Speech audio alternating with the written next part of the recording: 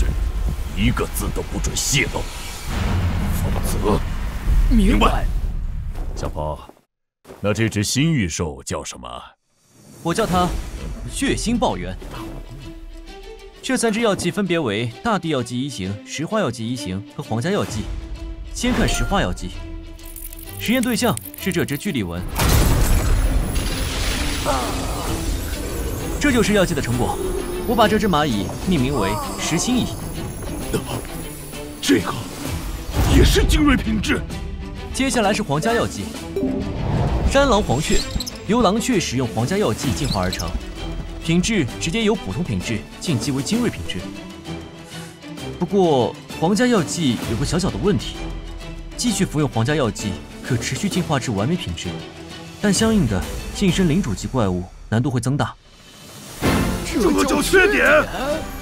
至于这大地药剂，可以将金光犬进化为大地金光犬，品质提升1级，力量和韧性都会有不同程度的增长。以后有需要的材料直接给外公说，有什么成果也直接告诉我就行。集团其他人不用理会。好的。现在开始准备血腥屠夫药剂，大地药剂1型与石化药剂1型的量产和销售。皇家药剂有更重要的价值，先留着。是。季董，那我们先去继续工作。有系统在手，不需要慢慢做实验。待在实验室完全就是浪费时间啊！外公，最近集团有没有什么外出的任务啊？怎么，你对野外那么感兴趣？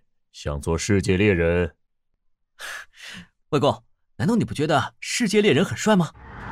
世界猎人是一个强大而又特殊的群体，和其他御使不同，他们入深山、跨大泽、探寻未知，他们是世界的探索者，荒野的开阔者。光是想想就令人振奋呐！你这小子，从小性子就野。真正的野外可不是基地室附近的小树林，危险无处不在。所以，接下来我会对你和你的御兽进行严格的特训。啊！还挺准时的，就奖励你30个俯卧撑吧。What？没必要吧？没必要。有御兽保护就不用锻炼了，一旦有变，逃跑呢？保住性命是最重要的事，只要命还在，就有翻盘的可能。而且御兽反馈的力量会随着等级提升而逐渐增多，不能忽略这方面的成长。顺便一说，我刚才只用了3成力。三成力？大紫是雷系，我或许可以给他一些小小的帮助。雷公能力虽然不是很强，但是性格很温和，用来训练大紫还是够了。果然是外公的御兽。雷公兄，大紫就交给你好好训练了，千万不要客气。小燕同为元素系，有很多共通的地方，也一起去吧。阿呆是亡灵系，主要战斗方式依靠近战。阿班，你准备发展成什么定位？防御加控制位。那就需要训练他的控制能力和抗击打能力。白龙，就由你做阿呆和阿班的陪练。现在开始吧。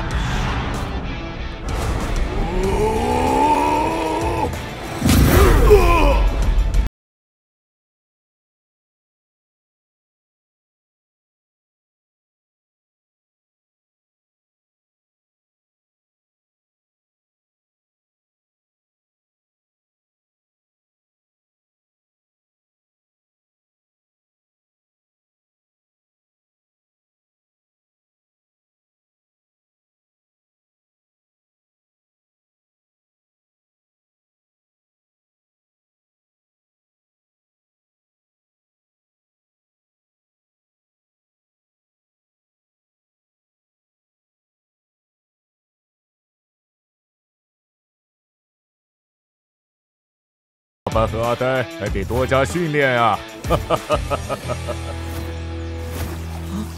大紫他们呢？感谢新老观众支持，《神宠进化》动态漫2月1日起每周3、周6上午10点双更不停歇。